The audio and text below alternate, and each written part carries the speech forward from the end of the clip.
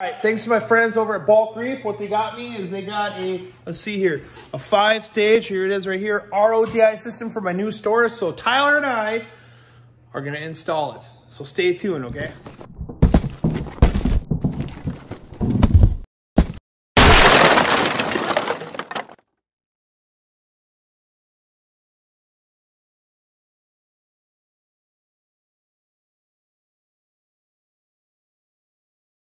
We had to put up a support board so we weren't going directly into the sheetrock. So Tyler's actually putting the support board up on the wall, as you see.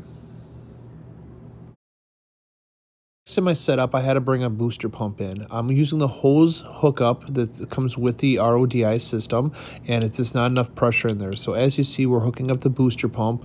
We decided for ease, we're going to put it up a little bit higher, so it's a lot easier to reach.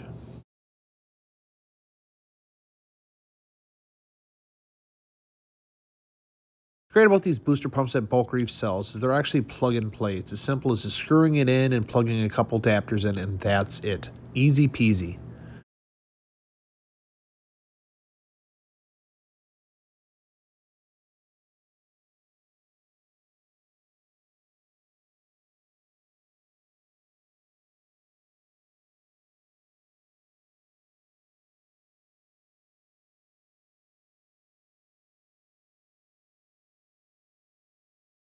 Next, we actually have to hang the whole entire unit. So we decided to use the 200 gallons per day 5-stage unit.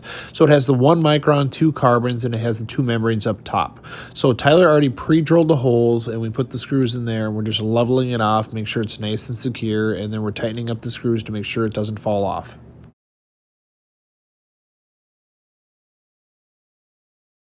What's great about buying a unit through Bulk Reef is they actually include the line that you need. Red is for water coming in, blue is for product water, and black is for wastewater. They give you roughly about 10 feet, so you always have a little bit extra. So as you see, I'm starting the hookup process. So the red is going into the booster pump, and then from there, the red is going into the unit itself, and then black is going to actually be going down the drain.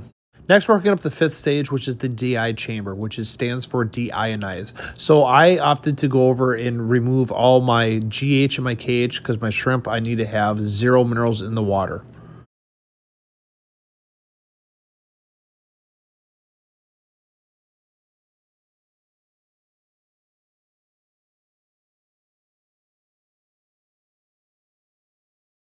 Now I'm hooking up the pressure switch. So the pressure switch is actually going to run my booster pump. So I'm going to put the blue line into the pressure switch and then run another blue line to where I have my container so I can actually have my float valve.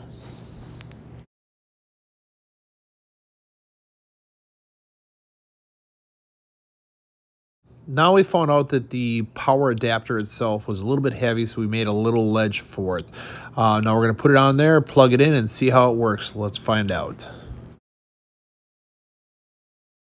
So when I plugged in, my booster pump fired up, which is great, and I see it's filling up my chambers, and I'm flushing it out for roughly about 2 minutes. So what I'm going to do after that is I'm going to actually check out my pressure switch for shutting off my unit.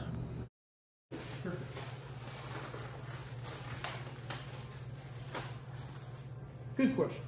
All right, I have a float switch right here. Yeah. So what's going to happen is this is going to go on my system, right? When it's down, it's going to make water. When it floats up, it shuts it off. So what happens is pressure builds up in the line. What happens is if the pressure builds up, I want it to shut off the power to my motor so it doesn't keep on pushing that power. makes sense. Yeah. So Bulk Reef already has back here an automatic one where it stops. But when you have a booster pump, it doesn't account for that. Gotcha. So it's making so mine at home has an auto, I see. Correct. But doesn't account for the booster. Correct. So if I do this, and I shut this off, in theory it's going to fill up this. It's going to cause pressure in the system. And it should shut the booster off. Correct. So it's going to fill up everything right here. Nice. We'll see. Fingers crossed. So this would be like if this was floating up. Look at all that pressure you got. You got like 90. That's good. It's going to be a ton of water. So it's going to fill up this right here, and it's going to start filling up the other jugs, and it should shut off. Yep.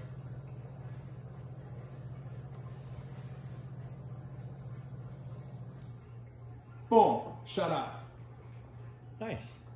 So then my motor. So that just burn up my motor. So that shuts off the boost, and then the other one takes care of the rest. Correct. Nice. That's slick, dude. 100%. And that's how you set up an RODI unit at a store.